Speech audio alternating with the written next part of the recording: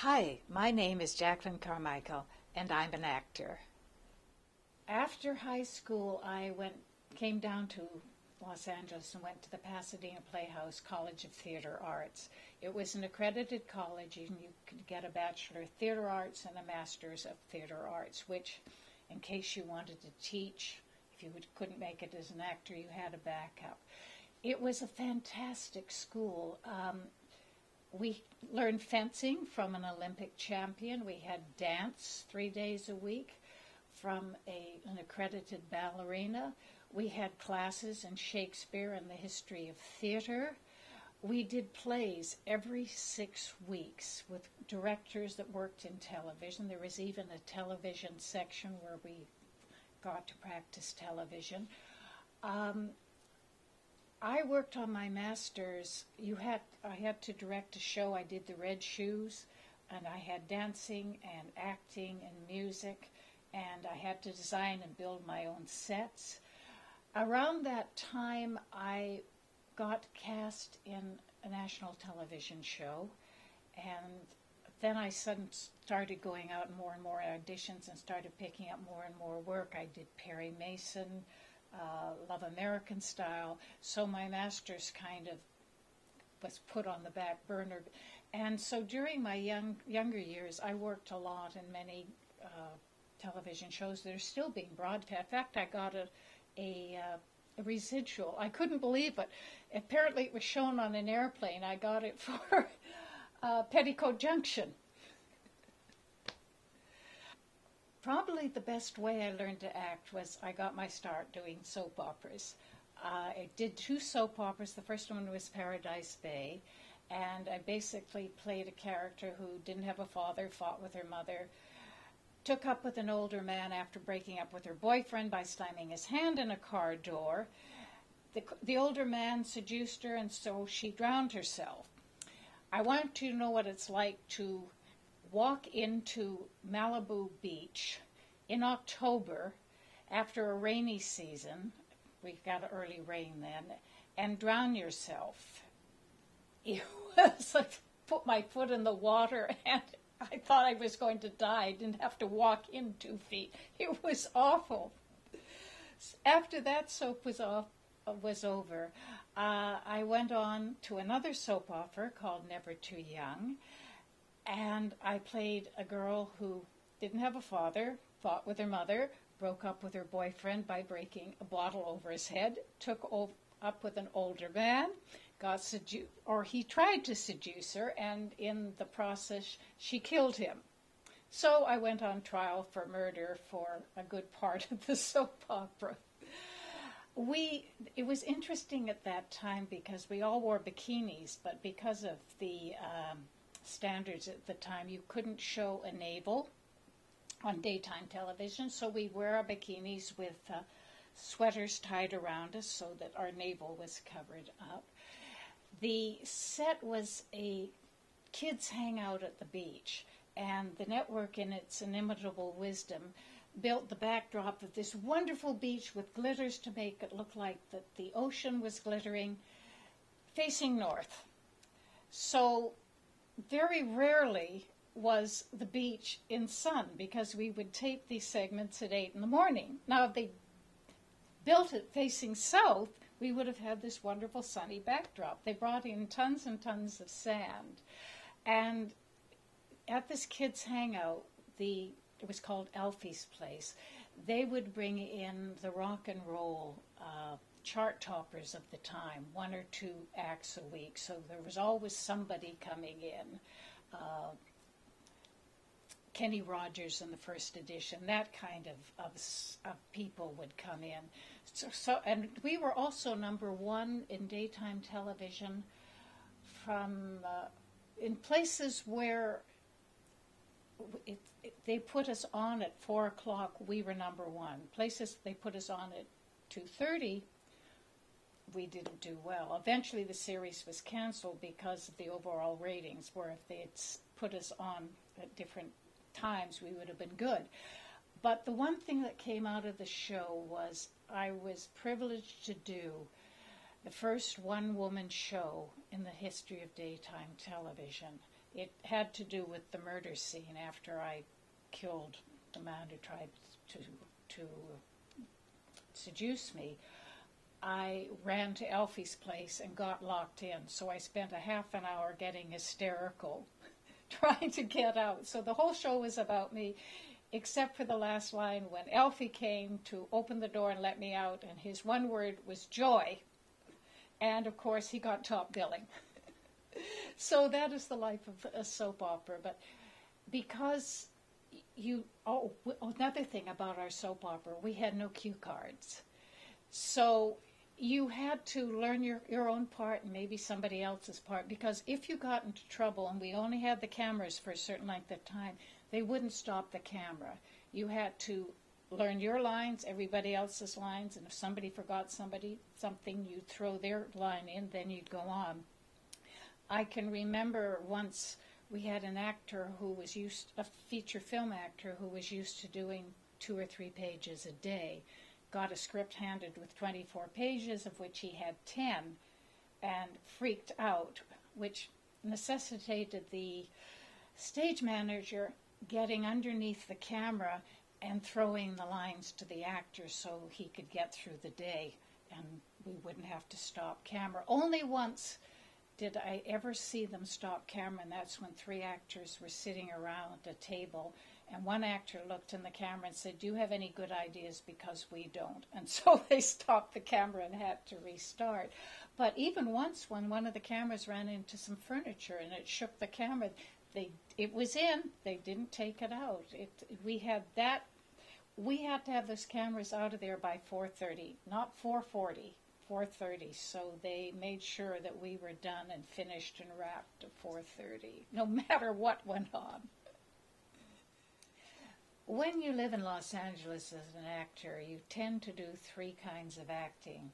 There's film, there's television, and there's stage, and all 3 are totally different, and you get completely different reactions doing each one.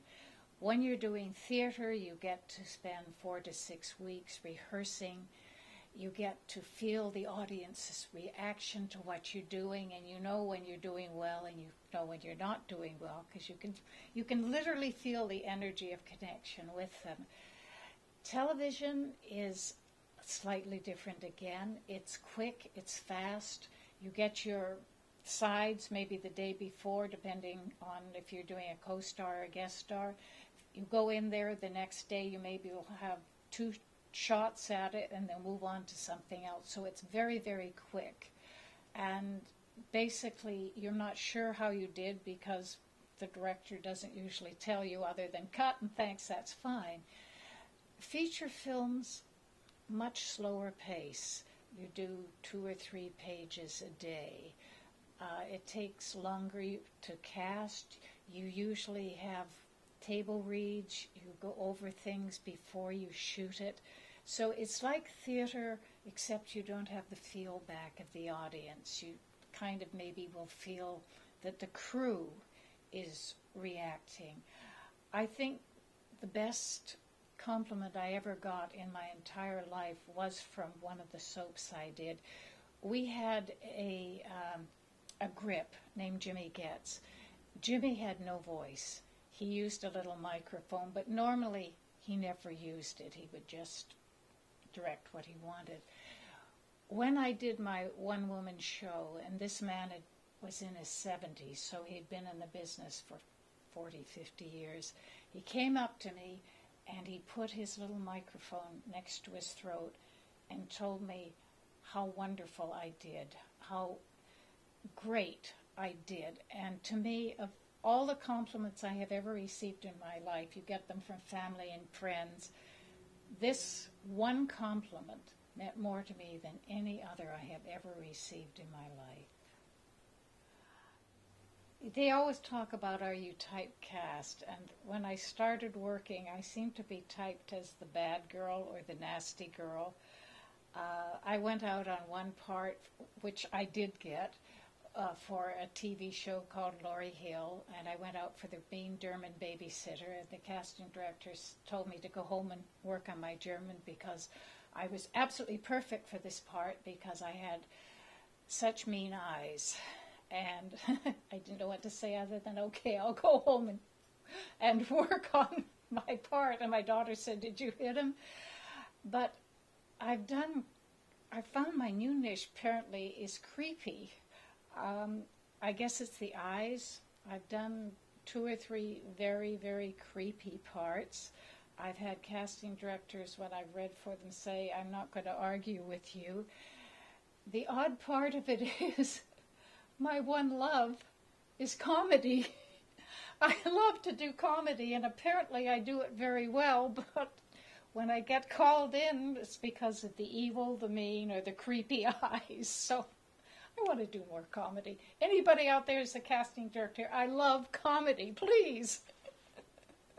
Probably 2 stand out. When I was working the series Never Too Young, it was because I was part of a family and I got to go to work every day, and you never knew what twists and turns the plot was going to take because they never told you. You maybe would know a week ahead.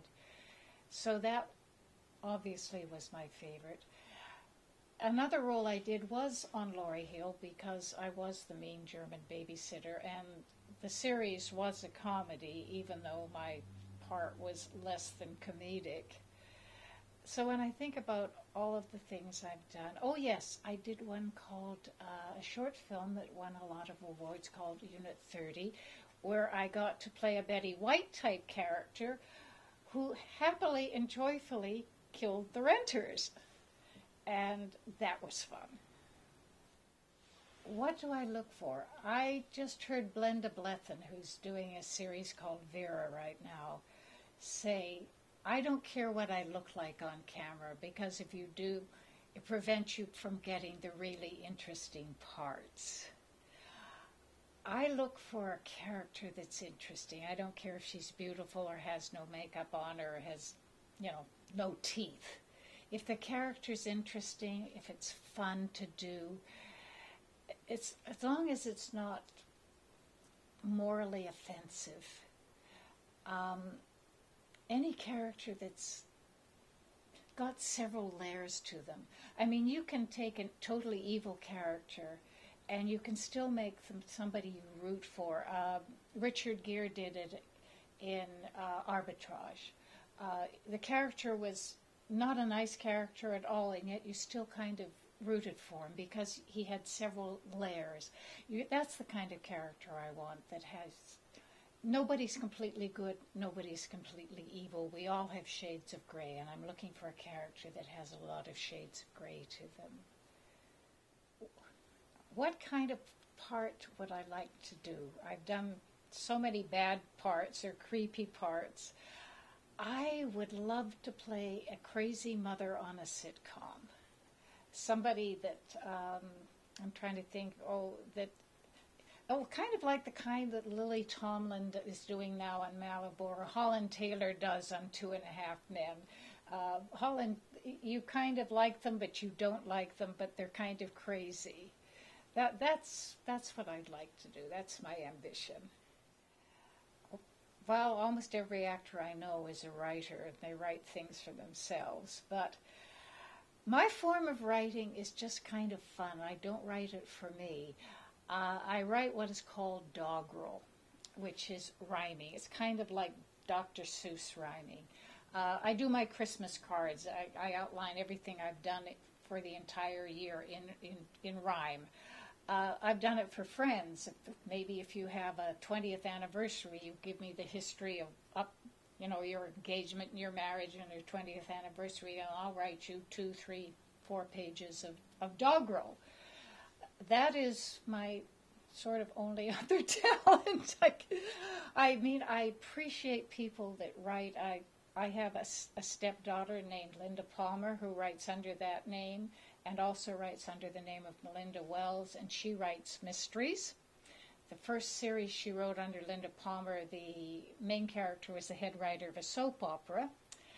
And the one she's doing now, the head writer is the main character is a Rachel Ray type character, and there are recipes in the back of the book. In fact, the last book that's published, she's got one coming out next year, because we thought it was going to be her last of the series, I come from a town called Nanaimo, British Columbia, and besides the international bathtub races, we are known for a wonderful Christmas treat. Sometimes you can buy them at Ralph's, called Nanaimo bars. During the Olympics, Chris Erskine wrote in his column he thought that Nanaimo bars were a better brownie. They're sort of like 10,000 calories a square, but they're wonderful. So that recipe is in the back of her book. And I'm amazed that people come up with wonderful ideas. I wish I had the talent other than just writing crazy doggerel pieces. Well, sometimes actors have to suffer for their art, and I was privileged to do Love American Style with the lovely, lovely late Davy Jones. And he was in a window, and I was on a ladder that was against the window, climbing in the window. The only problem was the ladder I was on was 2 feet high. I had to kneel on the step, which cut into my knees, and my feet were on the floor, and I had to balance like that while delivering these lovely lines to this lovely man. And it really hurt, and I was trying to smile and be all sweet and ignore the pain that was going on in my knees. Well, right now in my life, I've got 2 projects coming out. Both are feature films. One is called Into the Equinox. It's about a group of people who go to Alaska, and it was filmed in Alaska. Unfortunately, I didn't go. And about this legend of this thing that's out there. And I mean, I read the script and I got goosebumps reading the script. That's how creepy the script was. After I did the trailer, they called me in and asked me to play the bartender. I didn't really see myself being a bartender, but the bartender's job is to tell the legend, and it's a long legend. And the difficulty was it's written, I guess I would term, in legendese. It's very specific kind of language that doesn't necessarily flow the way that you do when you're talking. So it was difficult to say, but very, very challenging to do and make it as scary and as creepy as I possibly could. And this should be out either this month or next month. It was such a fun project. The people on it were just lovely, and if you like horror films, you will love this horror film. The other one I have a small part in, and it's Me Without You, and it's in post-production right now. I'm not sure when it's coming out. Again, it's an independent film. So that's what I've got upcoming at the moment. It was really nice visiting with you, and thank you for taking the time to watch me. If you'd like to know more about what I'm doing, you can visit me at jaclyncarmichael.com.